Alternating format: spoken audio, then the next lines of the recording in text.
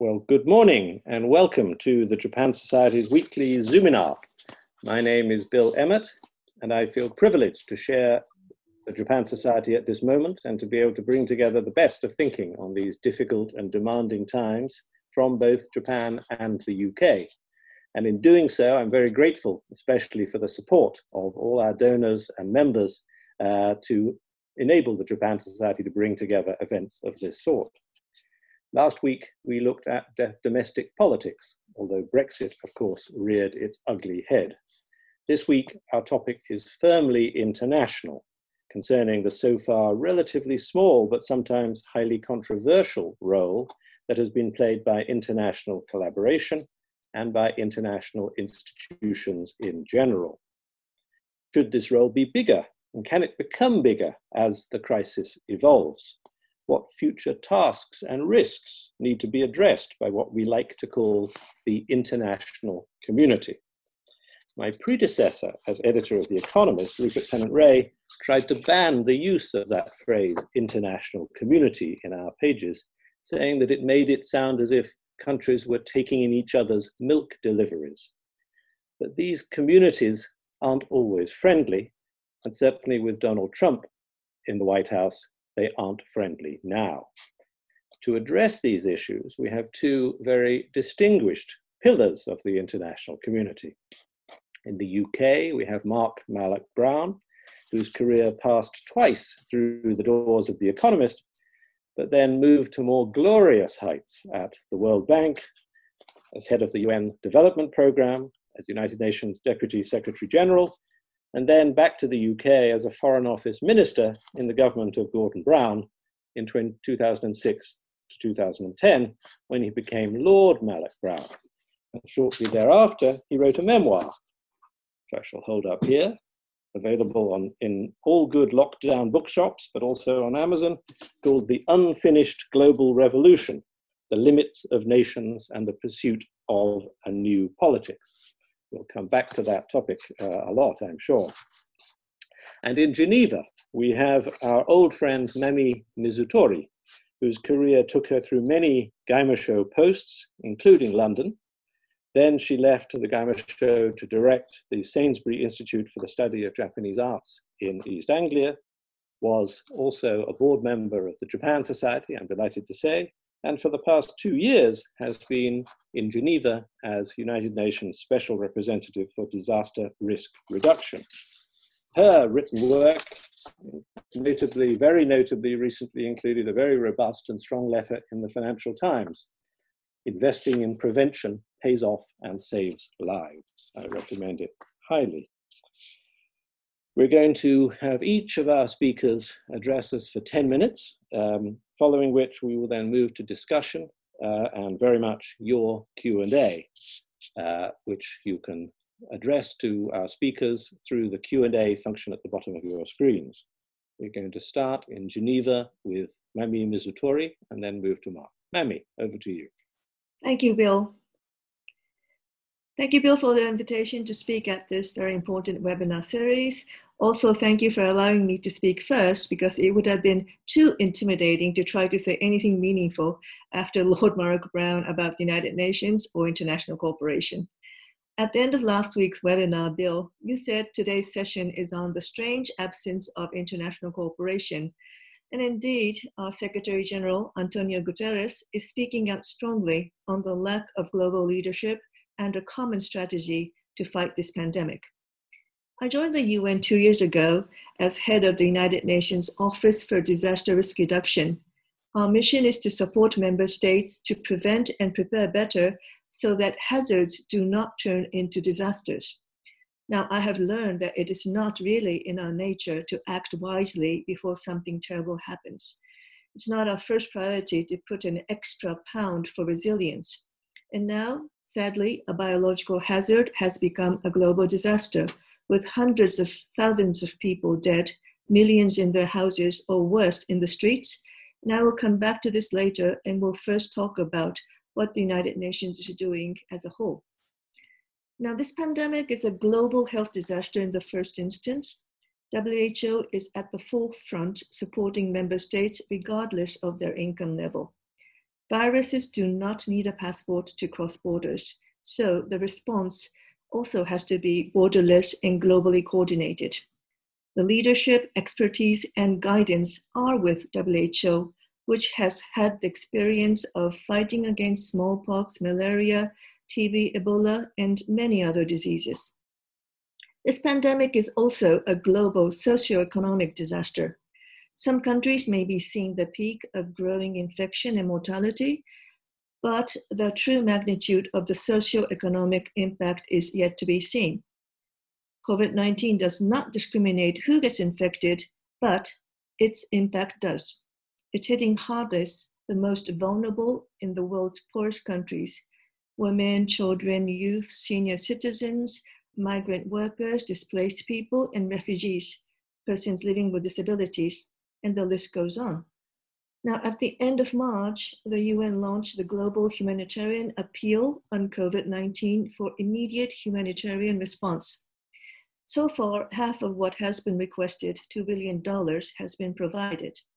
Then, towards the end of April, the UN made a call to scale up international support and political commitment to protect livelihoods, jobs, and businesses towards a safe recovery of societies and economies, and a trust fund has been set up. This week, in an op-ed in The Guardian, Sir Mark Lowcock, who is the head of the UN Office for the Coordination of Humanitarian Affairs and previously Permanent Secretary of DFID, appealed that the cost to protect the most vulnerable 10% of the people in the world's poorest countries from the worst impacts of the pandemic is approximately £73 billion, which is equivalent to 1% of global stimulus packages of the world's richest countries. Mark says that this is not only affordable, but necessary, because we are only as strong as the weakest part of the world when dealing with a global challenge such as a pandemic. A threat to one of us is a threat to all of us, and we know this from dealing with international terrorism, migration in the past. So we need to respond first and recover from this disaster, and it's crucial that we recover better. Back to normal is not enough. We have to flip this disaster into an opportunity to address fragilities, inequalities, gaps in social protection for a more sustainable, equal, and carbon neutral international society. That should be our new normal. In particular, I want to say climate action must be embedded in the recovery from COVID-19. UK will be hosting COP26 next year.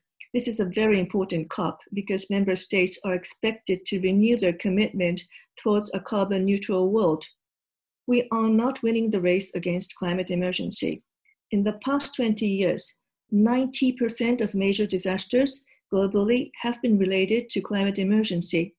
These are hurricanes, cyclones, floods, heat waves, wildfires, droughts, affecting all countries, including UK and Japan, with more frequency and intensity than ever.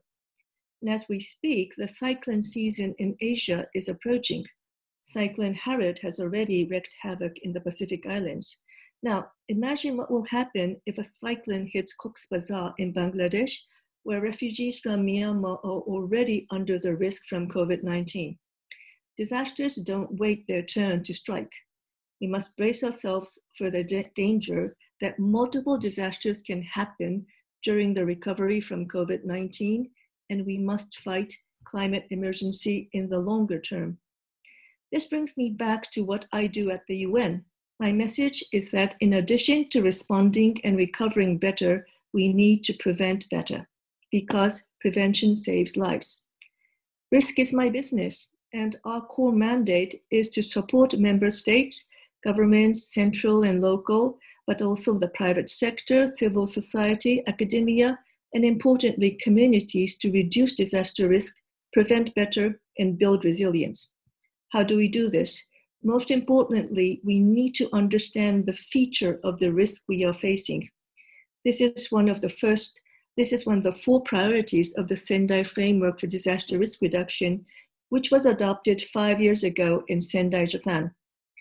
Sendai Framework is the global blueprint for disaster risk reduction, and is the first of the many international agreements adopted in 2015, such as the Paris Agreement and Agenda 2030.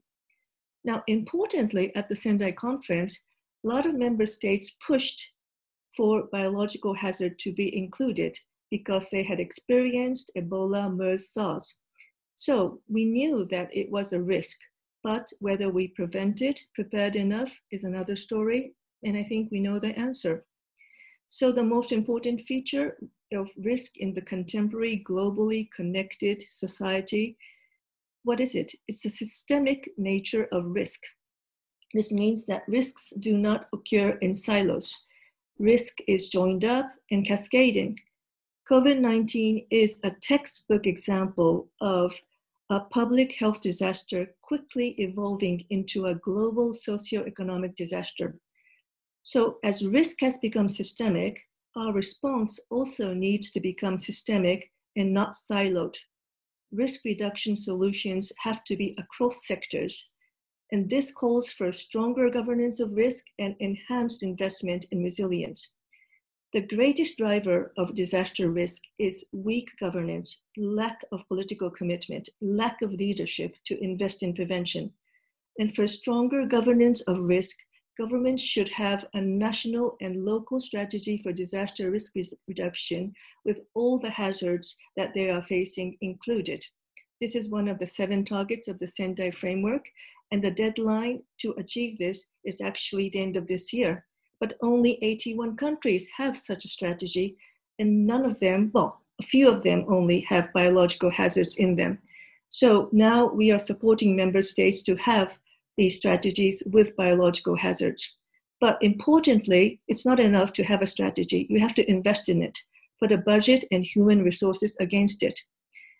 We have seen too many disasters where there is a lack of prior action, and we keep on picking up the pieces after the disaster. This has to change. We need to focus more on risk-proofing our society.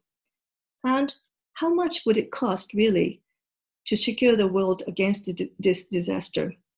3 years ago, the Commission on Global Health Risk Framework for the Future proposed measures to stave health disasters, including annual investment of $3.4 billion to upgrade national health systems, $1 billion for investment in research, and $155 million for the WHO to establish a dedicated center for health emergency preparedness and response. Now, is this a lot of money? Considering what is happening to the global economy and the trillions of dollars in the stimulus packages, I believe those sums are reasonable.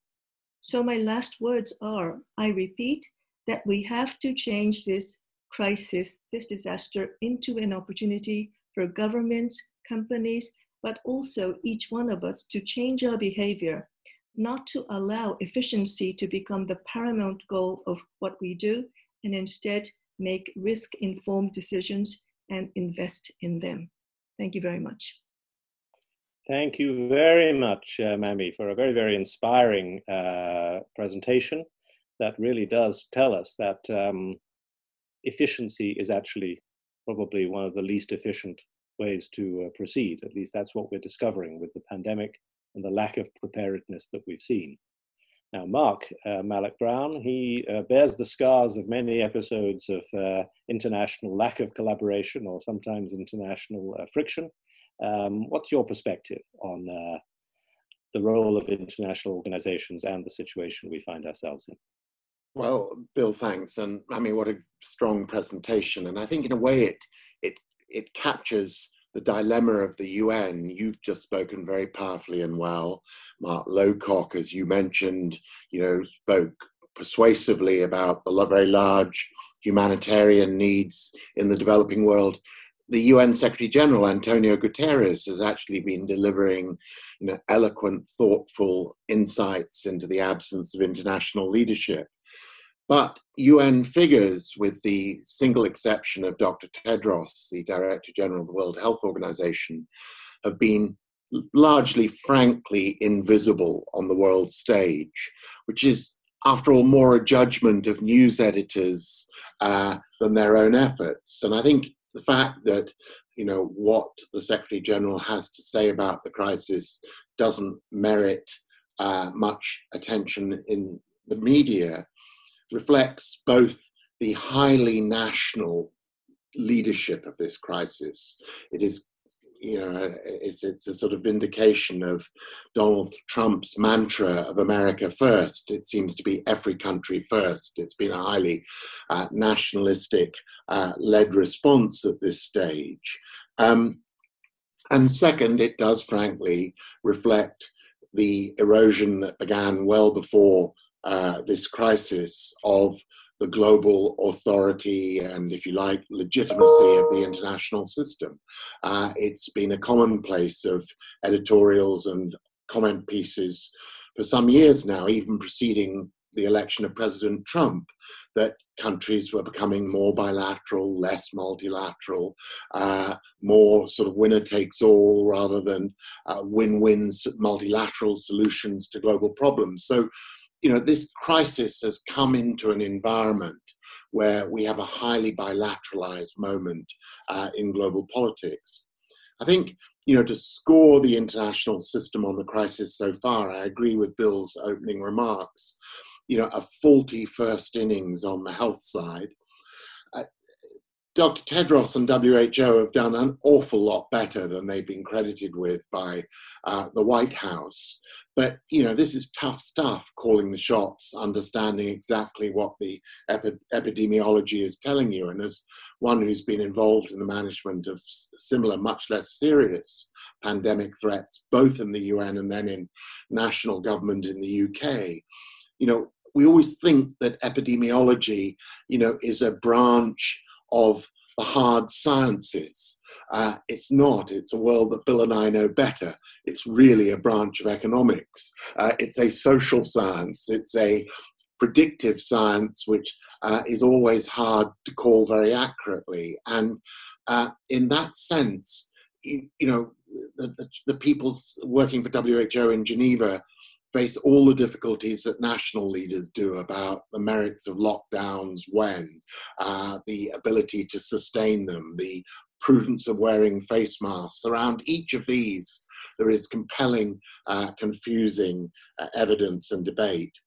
But I think the UN is likely, and the Bretton Woods institutions, to have if you like, a much better second innings to this crisis, when tragically it moves beyond being just a health crisis to a long-term economic and structural crisis. And in that sense, while there is quite a lot of confusion about the epidemiology of how hard this first wave is going to strike developing countries, for example, South Asia, 25% of the world's population, so far only 2% of the cases.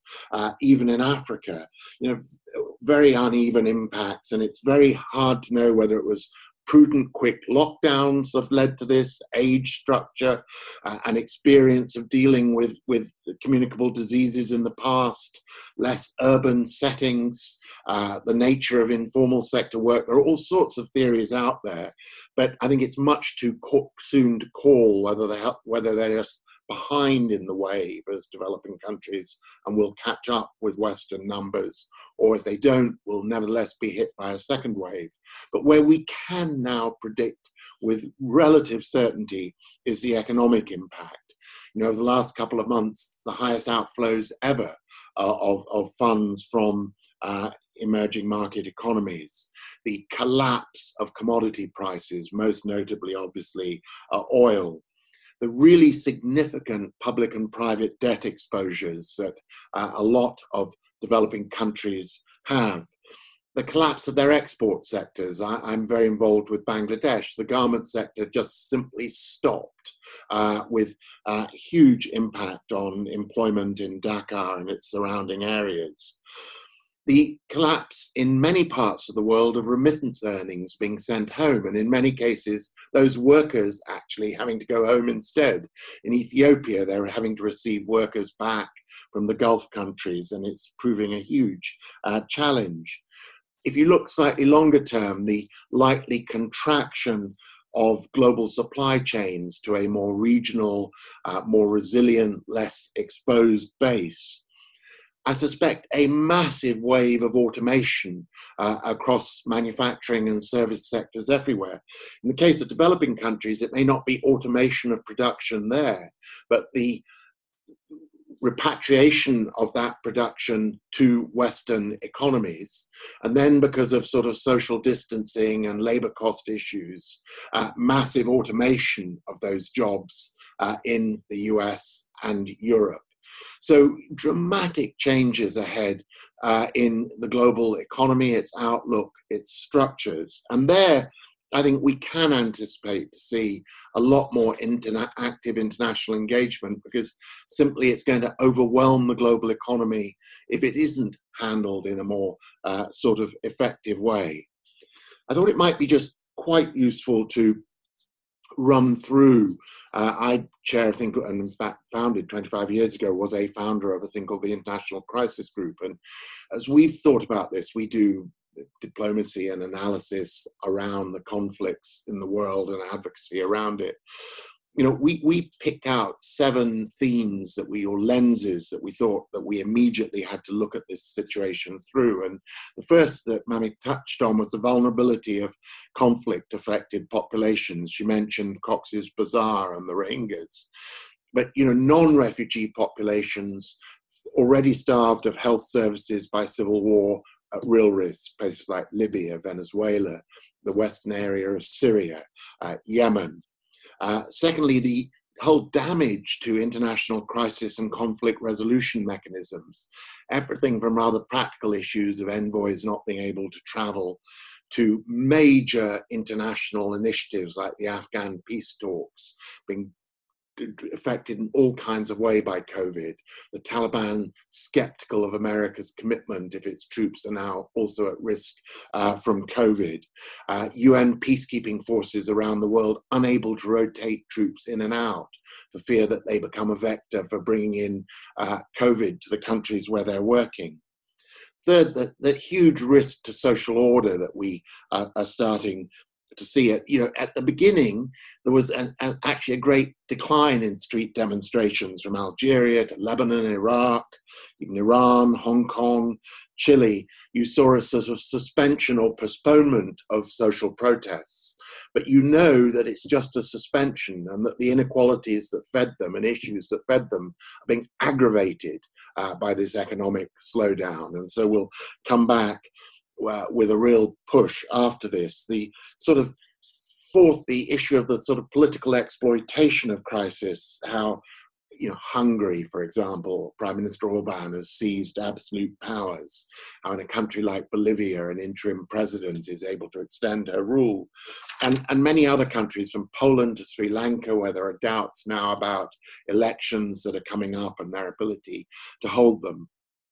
Fifth, you know, the huge impact on major power relations, the US absence of leadership, whether it's in the G20, you know, financial packages for the global economy, whether it was on Monday at the meeting to raise monies for vaccines held in Brussels by Ursula von der Leyen, the fight that the US is engaged in with WHO, and correspondingly on the other side, the rise of China, with its, if you like, sort of humanitarian COVID diplomacy, the delivery of masks and ventilators to many countries around the world. But, you know, while it's actually having a good crisis, even though it began in Wuhan,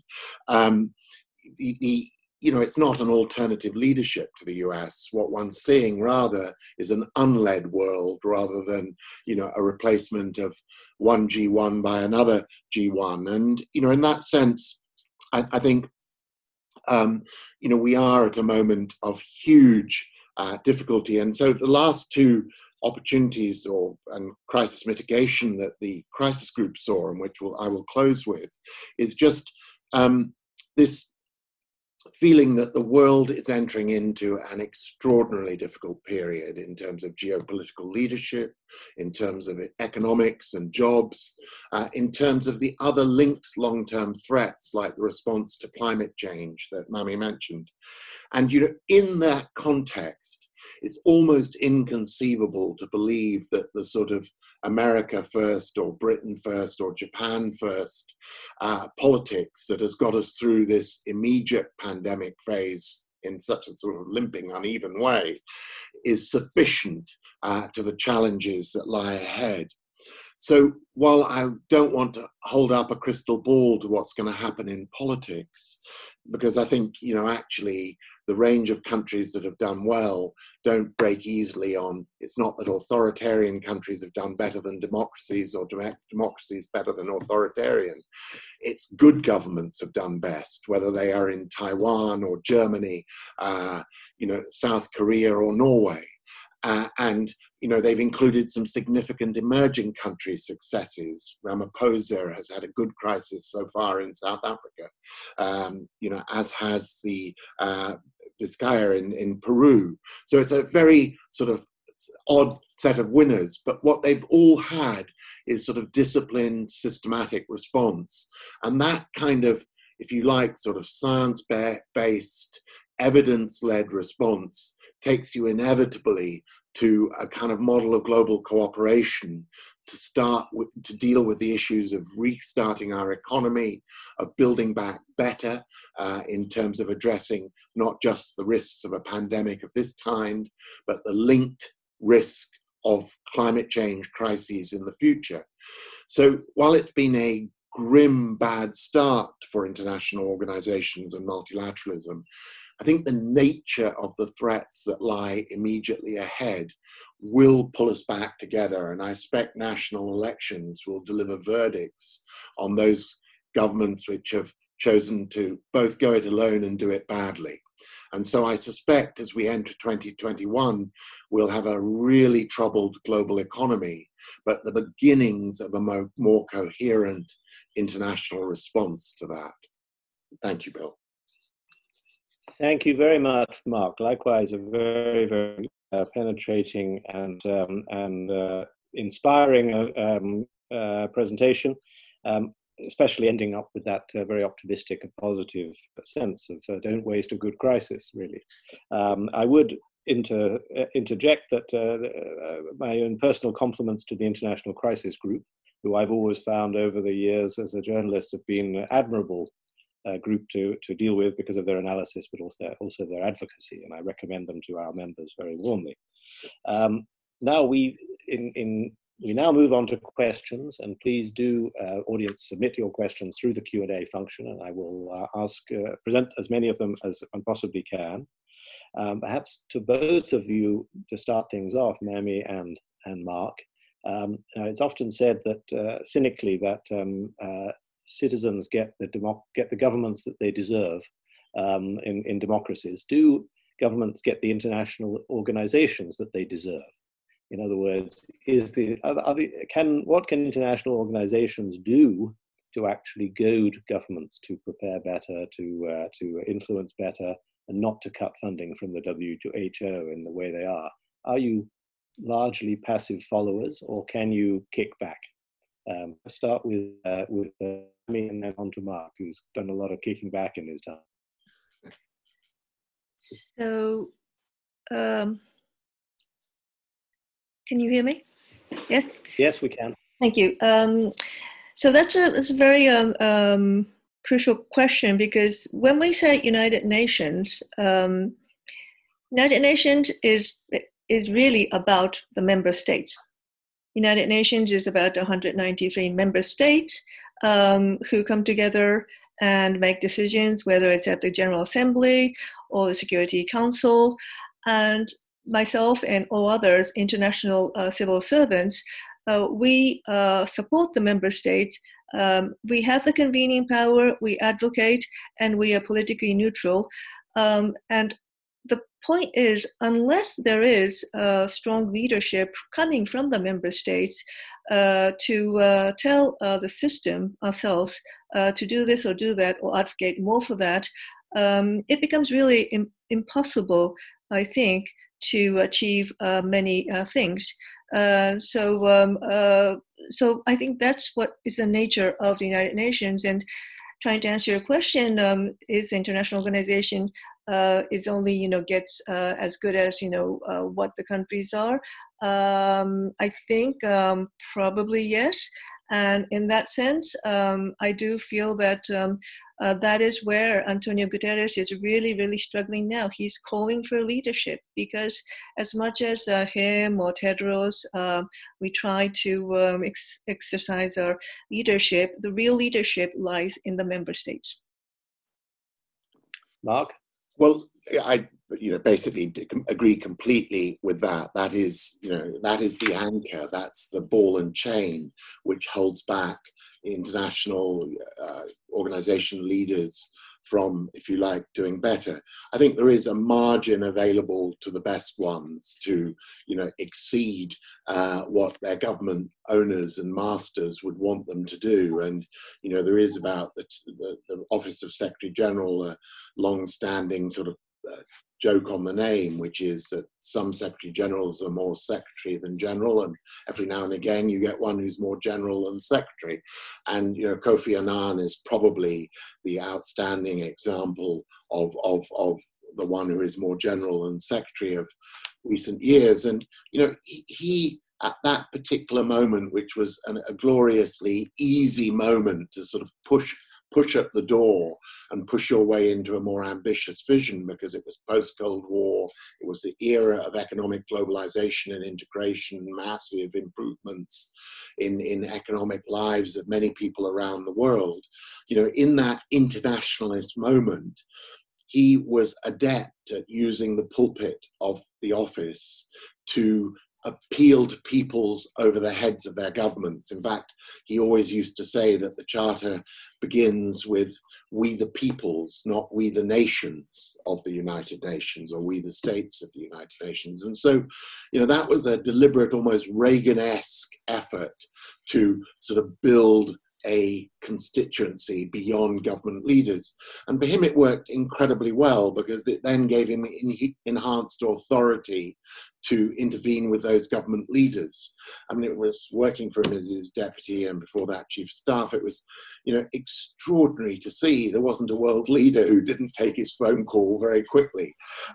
Secretary Generals before and after, get fended off by the foreign minister or the ambassador in, the country, the country's ambassador to the UN. So you can build that. And if you take WHO, there was a legendary, fabled leader of WHO, Gro Harlem Brundtland, still alive and very active, but who, had been a prime minister of Norway, was a medical doctor before that, brought huge authority to the job, and handled an early pandemic at the beginning of this century in a very effective, hands-on way. What do governments react to that? They choose weaker leaders, whether it was the successor to Kofi Annan at the UN or to Gro Harlem Brundtland several director generals ago at WHO. Governments are very uncomfortable at an unleashed international system which gathers authority to itself and is not so dependent on them. So I come back to echoing the earlier answer. Yeah, these systems are very limited by what governments will allow them to do. And at the moment, they reflect all the weaknesses of the level of disorder and conflict in the geopolitical system. Thank you. And now, specifically on the WHO, since you, Mark, mentioned that, and it's been mentioned also by Mami. Nicholas McLean sent in a question: how serious do you think is President Trump's threat to cut the US contribution to the WHO? Was it just rhetoric, or is it actually being carried through? Mark, do you, in your experience, do you find these threats tend to be carried through? And what would happen? What will happen, as it were? How do you map forward the future of the WHO? Well, I probably, at the risk that you're going to accuse me of using this session to promote all my NGO interests, I probably should declare that I also co-chair an organization called the UN Foundation, and we have raised largely in the US $200 million in the last few weeks for the World Health Organization, and are in the front line in Washington of trying to both understand and respond to President Trump's threat to defund. There's no doubt at the moment it's a very serious threat. You know, people are working on it. They're trying to set conditions which range from Tedros's resignation to some kind of international investigation of WHO's performance, and while they're at it, the origin of the virus. All of which I think will be unacceptable to the rest of the international community, who actually, you know, I don't think many people give the WHO an A grade, but there are an awful lot of people who would give it a B grade in terms of its response, and know how much worse we'd be without it. And so, you know, I don't think he's going to carry other governments with him. I mean, the Brits stepped up, and I imagine Japan did too, I don't know, with an extra contribution to WHO subsequent to President Trump's threats. So, you know, my feeling is that, and I see this from our fund, that corporate America and citizen America remains stolidly behind WHO. The rest of the world remains behind WHO. I think everybody, once the crisis is over, will want to look at how it can be made more effective and stronger, but not now. And so I think whether the US withdraws will depend entirely on whether President Trump is re-elected, because these withdrawals take time. And you know, I would anticipate that a Democratic administration would go quietly right back in. If Trump continues, I would not be surprised to see this as part of a kind of campaign which is anti-China, anti-international organization, and therefore becomes a core part of his second mandate if he is elected. So, Mami, you can, by all means, comment a bit further on the WHO. Yes, Bill. I certainly hope that the threat will not become a reality. And the reason is, it is true that there are some issues at the United Nations which are quite political, even the climate emergency issue, isn't it? But should a public health agenda be political? It shouldn't, because this is about the safety of every person in every country, wherever it is. And WHO is the only organization which has the global, the regional, and the national network with a legal foundation. And that's how, whether it was timely or not, we found out that what was happening in Wuhan, because the countries have an obligation to report to WHO what is happening in these terms of health matters. So there's, as many people have said, no other organization can take over what WHO is doing. And the other thing I would say is that, you know, it's as Lord Malloch-Brown said, Japan, UK stood up and they funded WHO, but it's not only that. Remember Lady Gaga? She created a concert, didn't she? With a star-studded concert, and in just one day got millions of dollars for donation. So I think people understand why WHO is there and what it needs to do. Excellent. Well, I hope so. And yes, one of my neighbors here in Ireland is Bono. I don't know whether we should, maybe I should knock on his door and I suggest he does a concert as well. Now, Nicholas McLean has further asked about risk and best practice that perhaps you might address. He says, Mami, you spoke of risk being joined up and cascaded. Do you agree that best practice in the face of pandemic should also be joined and cascaded? So if the policy response in South Korea, Germany, New Zealand, and some others clearly saves lives and livelihoods, can much more be done by the UN to move other countries in the same direction? How do you think about that issue of best practice and teaching others? Well, I can't agree more than what Nicholas said, because what needs to be done after, but even during these kind of crises, is learning from others. Best practice, but also practices that didn't work. And I do sincerely feel that we knew what was happening first in Asia, and in some countries, including South Korea, they were doing a very good job of tracking down, testing, and whatnot. Did we try to learn quickly enough from the best practice? Probably not. So that's a lesson learned for those who didn't. And this is essential. For disaster risk reduction, what we do a lot is compile the lessons learned and best practices and share it. And that's another role that UN can do, because we can do it in a neutral way. We're not doing it because it's a practice that comes from country A or country B.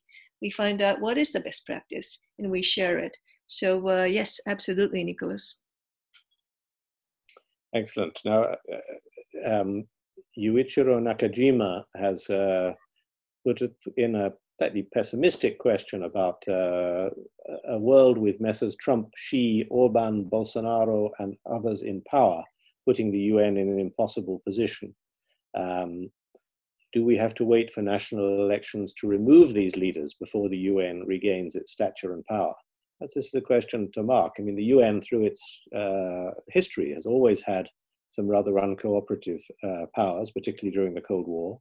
How can, and the UN cannot wait until regime change happens. It has to deal with the world that exists. How does the UN think about that, and how can the UN work in that environment where you have such hostile leaders? Well, look, I mean, I think it's a very pertinent question, and it's the one that really has shaped this environment in which the UN has been so little heard during this crisis, that, you know, the momentum has appeared to be with leaders of that kind, if you like. And, you know, if you add them up and, you know, chuck in a couple of others, Erdogan, Putin, a few more, you know, a huge majority of global citizens today live in governments that are led by people who are, if you like, more nationalist, more authoritarian than those who came before them. And, you know, that has shaped global politics in recent years. And, you know, was a little bit sort of, you know, I sort of anticipated in my book, which was why I felt I couldn't cheer the success of an international system, because, you know, you could see as the global recession began in 2009-10, you could kind of see where this was likely to go, of, you know, a massive redistribution of wealth, which was going to create pockets of global outrage and instability at the injustice of the way elites had dealt with the aftermath of the financial crisis, and that, you know, people were going to come to power who reflected that outrage. And I think broadly that is what we have seen. But now we have a new crisis which is going to deliver a new message. And, you know, I think, you know, it's going to be a message which is going to be of a much more progressive, engaged kind. So yes, it will take elections before a lot of these leaders change. I mean, Bolsonaro is in terrible trouble at the moment in Brazil from having fired a couple of ministers in the last week, but nobody's anticipating a successful impeachment move, for example, against him, even though it's being talked about. But, you know, in general, these leaders will serve out their terms. But, you know, with the American election in November, I think we're going to get a first clear signal of the mood and temper of the world. Because if you see a change of leadership there, I suspect others will go down. And even before they go down, will be a lot more muted and less strident in their leadership of this. So I think you'll see a little bit like a tanker turning slowly, you know, global politics shifting direction, not decisively and forever, because I think this debate of nationalism versus international engagement is going to be with us for decades to come. It is the great, if you like, organizing idea or choice of modern politics. And so in that sense, I don't think the UN is suddenly going to enter a great sunlit era where everybody is suddenly a UNer. It's always going to be contested, its authority challenged, but I think it's headed for calmer waters than what we've seen recently. Well, that's an optimistic view, and that's Mami leading on from that. I mean, we are going to move into a period where the economy and the social consequences of it, as you both said, are going to take over as the primary issue. And in that time, resilience and spending money for resilience becomes a crucial issue. Simon Shelton has asked, how can the value of resilience be quantified to allow governments to make better allocation of resources? To add to that question, how can you, or what will you do just to say to governments during this period to say, in this time of incredibly stretched public finances, of mass unemployment, of huge bills for all sorts of things, how can I persuade you to actually spend a bit of money on risk reduction and dealing with resilience? Will that be a receptive audience, do you think? It's a tough audience, to be honest, but there are already quite a lot of studies by institutions, organizations like the World Bank, talking about the cost benefit, the business case about investing in resilience. So, for example, to give you one example, last year the World Bank issued a report about investing in resilience in infrastructure building. Now, there's going to be more than $90 trillion of new investment in infrastructure between now and 2040. And if we are not going to make the infrastructure resilient, then we are creating more risk. And the report says that every $1 more that you put into the infrastructure will benefit by $4 during the lifetime of the infrastructure. It's based on a really, a rigorous study of thousands and thousands of cases that World Bank has invested. So it's out there. The problem is, Bill, political leaders very rarely look beyond the horizon of their elected, time.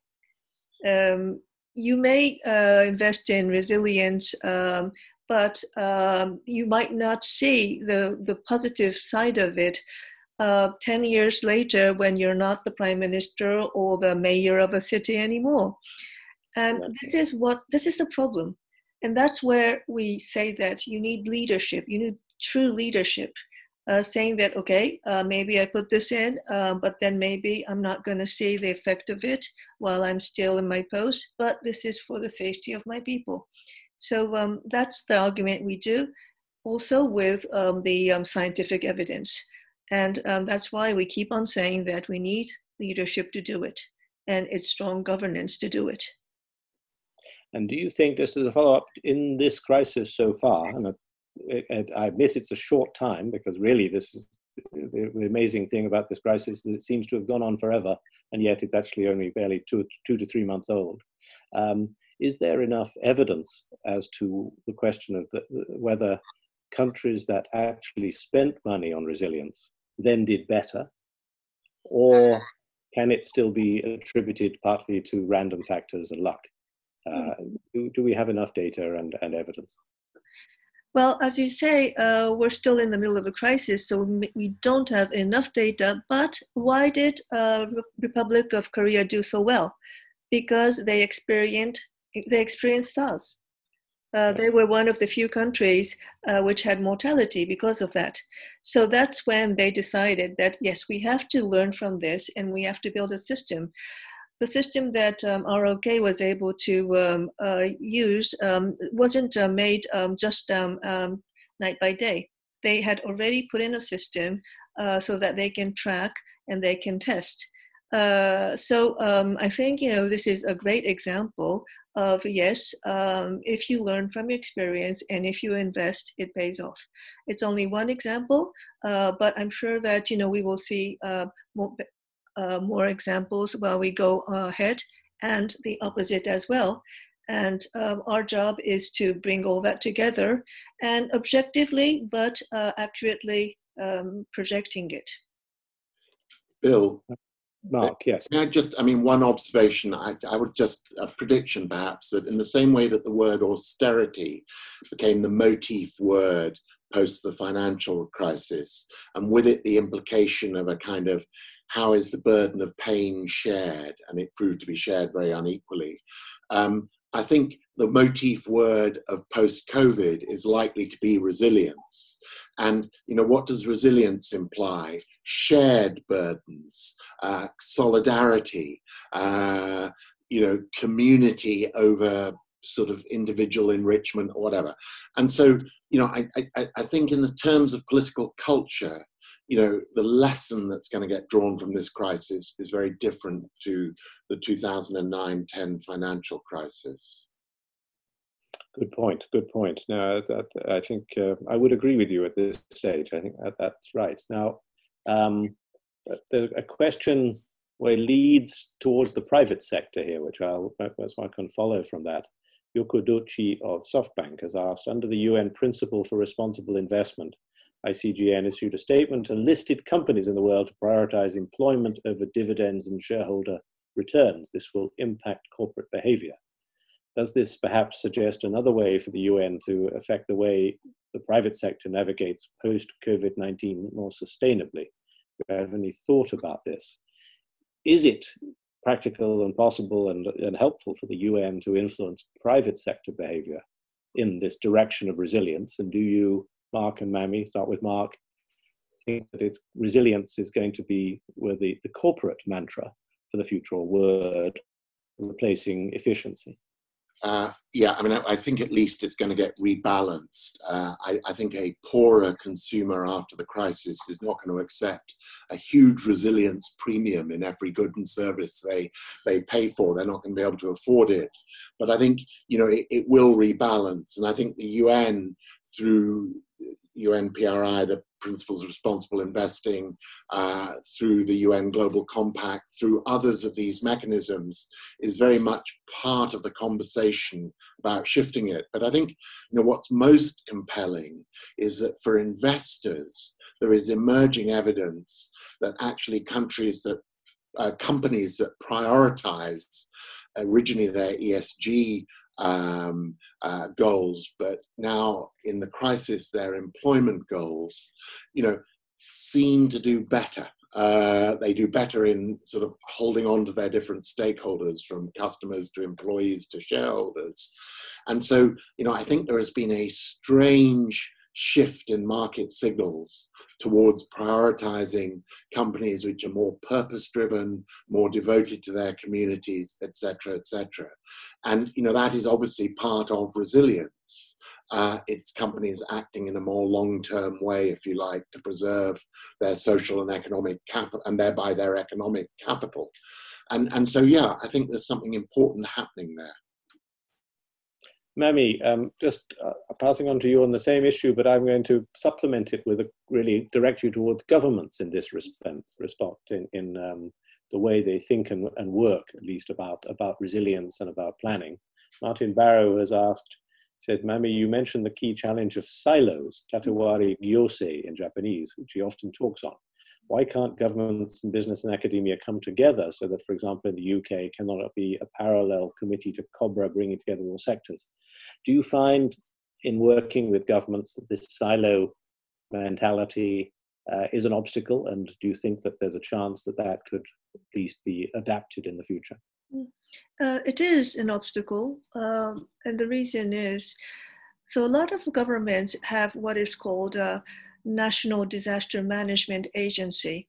But usually the case is it's not a very well-funded agency, it's not very well-resourced, and it's not very connected with other ministries.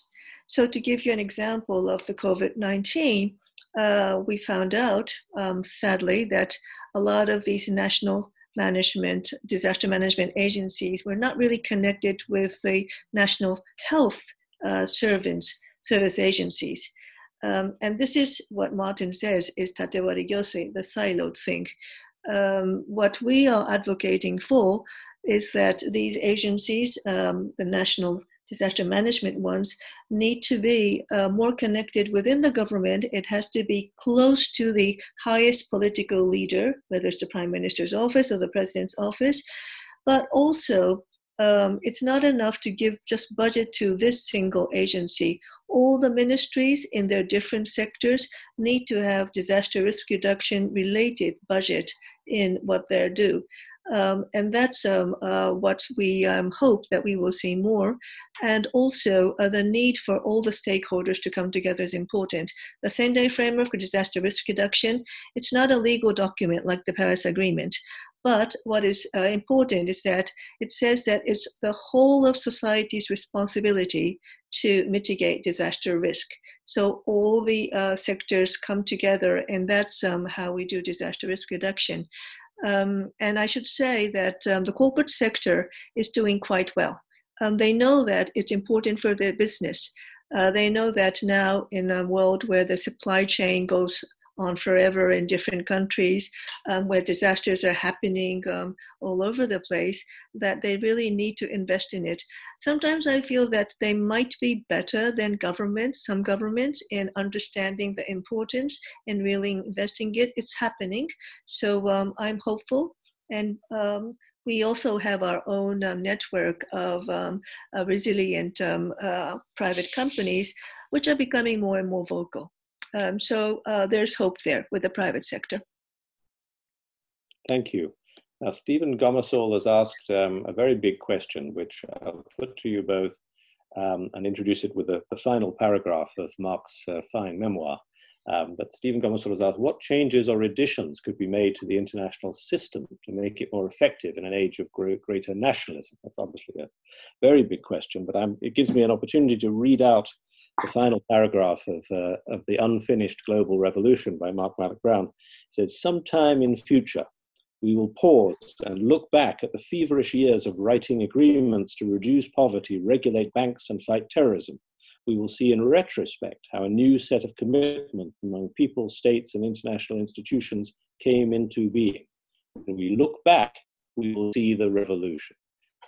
These were words from Mark that said, don't expect a big bang and everyone sits down together and changes everything, but rather that bit by bit, the revolution will be built. What are the steps, first Mark and then Mami, that you would hope to see out of this crisis? Well, first, it'd be premature to look back yet. Yes. It's going to need a few more years, unfortunately, caught in a premature optimism, I think, in my final paragraph.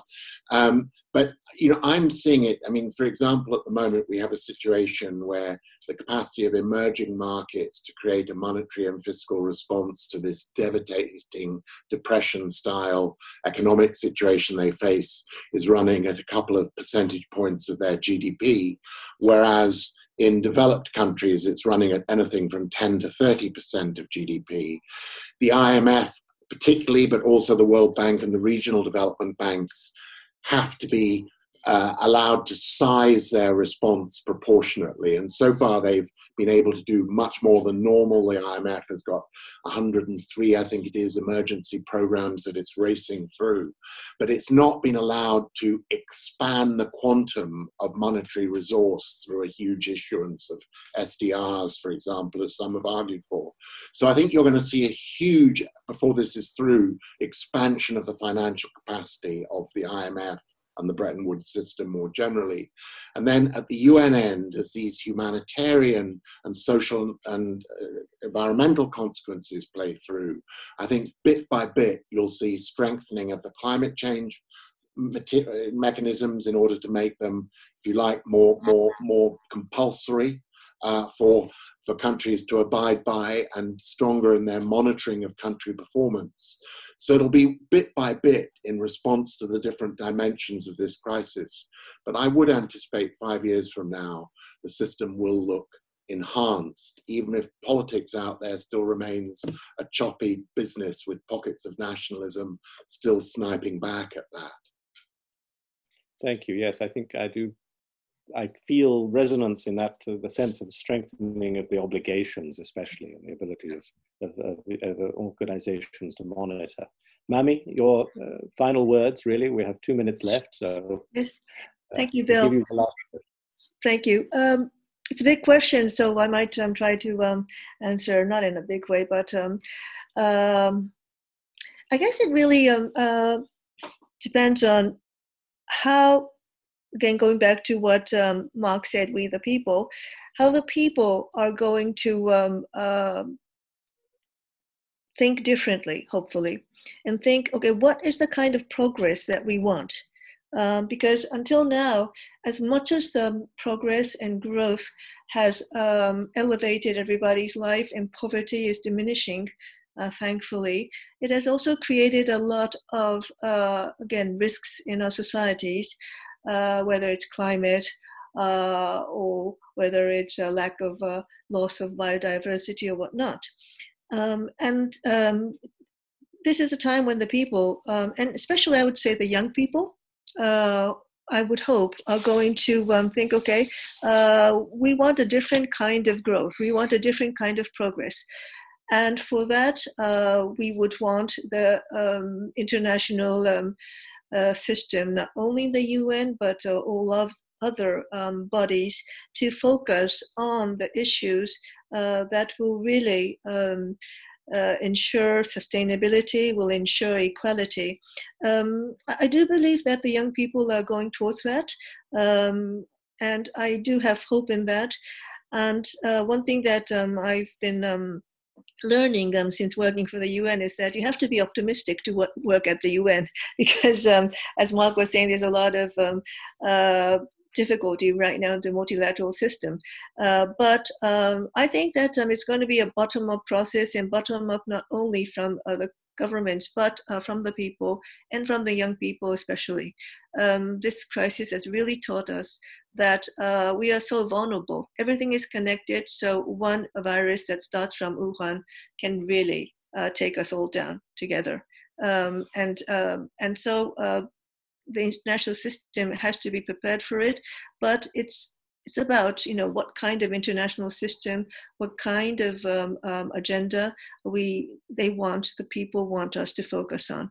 So I have hope in that, and I think we will come out towards that new normal, I hope.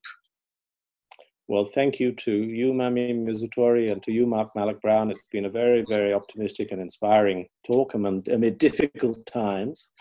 We are in the early stages of this process and this crisis, and it would seem to me to be extraordinary if, out of such a global issue, we failed to find some ways to improve the way in which global organization, global collaboration happens, since there's such a clear interest for all countries in benefiting from that and sharing in it. And as Mark said, the resilience is perhaps the word of the future. So I thank you both for your fine contributions. I thank all the questioners for their questions. Sorry, apologies as usual for those whose questions I failed to get to, but I note them all down and will try to use them in the future. Next week, we move on to the epidemiology, or at least back to the epidemiology, really. We're asking Dr. Kiyoshi Kurokawa from the University of Tokyo and a former advisor to the Japanese government, and Peter Piot, director of the London School of Hygiene and Tropical Medicine, and a very notable researcher and activist on Ebola and on AIDS, for their view on, in effect, the answer to the question, what do we know now about the epidemiology, which, as Mark has rightly suggested, is as much a social science as a hard science. So thank you to all of whom who listened, to thank and watched, for your support to the Japan Society, and thank you above all to Mami Mizutori and Lord Malloch-Brown for sharing your time with us today. Thank you and have a good week. Thank you.